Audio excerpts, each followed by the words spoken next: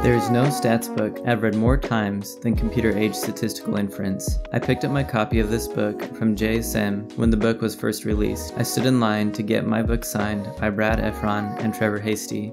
If you have never read anything by Brad Efron, you are missing out. He has a certain style to his writing that is entertaining and educating. He often finds ways to add humor to his writing. Brad Efron has received many awards for the invention of the bootstrap. He has spent much of his recent years on Empirical Bayes methods. This book reads like a history book, but you will learn all the foundational statistical theory along the way. The book is broken into 3 parts. First is classical inference. Second is early computer age methods. The third section is 21st century topics. I really like the coverage of exponential families in this book. He has a nice table in this section showing the relationship of the families. I recently found that Brad Efron has written a monograph on exponential families, which will be released around March of 2023. The last chapters of the book are eye-opening. Chapter 20 covers ideas that are on the bleeding edge of statistics, like simultaneous confidence intervals and combined Bayes frequentist estimation.